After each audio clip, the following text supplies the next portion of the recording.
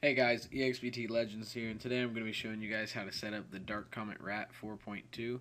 Alright, first off, what I'm going to start off with is how to port forward your router. Now basically, I'm not going to show you how to forward your router because there's tons and tons of different routers as you see here. Now, what you need to do is figure out what kind of a router you have. Like I have the good old 2 wires. And you can just go down, find your model, click on it, and it will give you an extensive step-by-step tutorial on how to do that. And after you've done that, you need to remember exactly what port it is, and then you can go to canyouseeme.org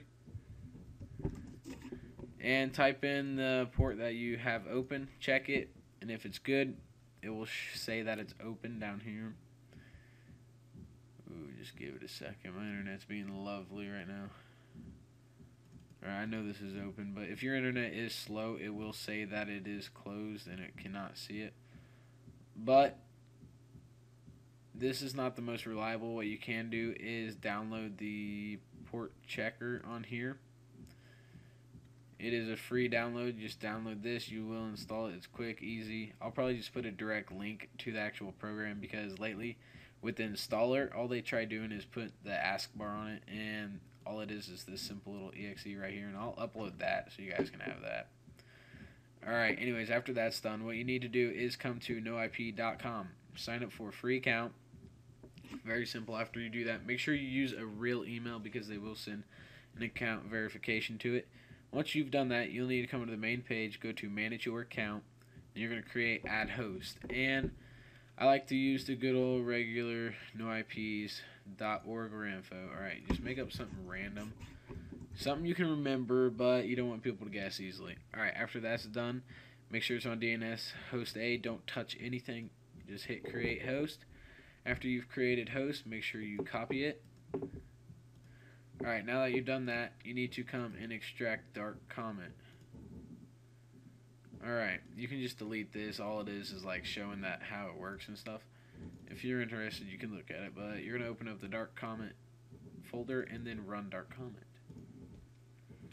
You have to sit here a little bit for like 8 seconds, so they think that you can read this super fast like goddamn ninja.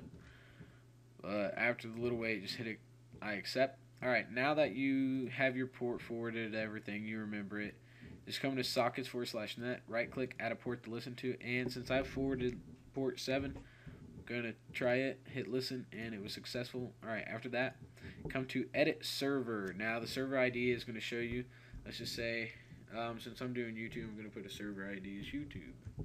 Alright, for the name, it's going to be Tut. It's just whatever you want to save the profile under. Hit generate a few times, make it good. Alright, under network settings, you're going to change your port to the one you have forward, like I have, and then you're going to come to local, add the LAN, and add the WAN. Alright, and then you want to put your no IP. Make sure there is not an extra space at the end. And then you're going to add this. Do not click on any of them or else it will single them out. Alright, this is where people get confused. This is where it starts messing up their server and it does not run. Alright, you're going to enable the module. You're going to scroll up to System32. You're going to come over here, delete this, and type in drivers, \, and then whatever the hell name you want for this, .exe.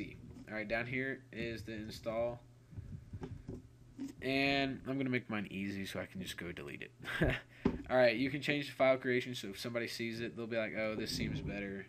La-da-da, you know, make it seem good. Alright, make it persistent. So if they try to delete it, it'll come back online. Or if it doesn't install the first time, it'll keep hitting it until it gets it right. Do hit it on both of these and then come down to install message. You can mess with this, but I don't recommend this if you want to be all sneaky. I wouldn't recommend messing with this because antiviruses will pick this up very, very fast. The keylogger, make sure that's enabled. It normally is. And you can just skip the rest of that. That's not important. You want to save your profile, build your server. I'm just going to name mine test or T, whatever the hell I feel like it. Once that's done, exit it, and then you're going to come down to connections and just run it. And you should pop right up. There you guys go. Thanks for watching my video, guys. I will have all the links and all the stuff you will need down in the description. If you have any questions, just drop me a comment. I'm sure I've probably forgot something. It's been forever since I've done this tutorial. But I'll try to put as much stuff as I can down in the description. Thanks, guys. See you later.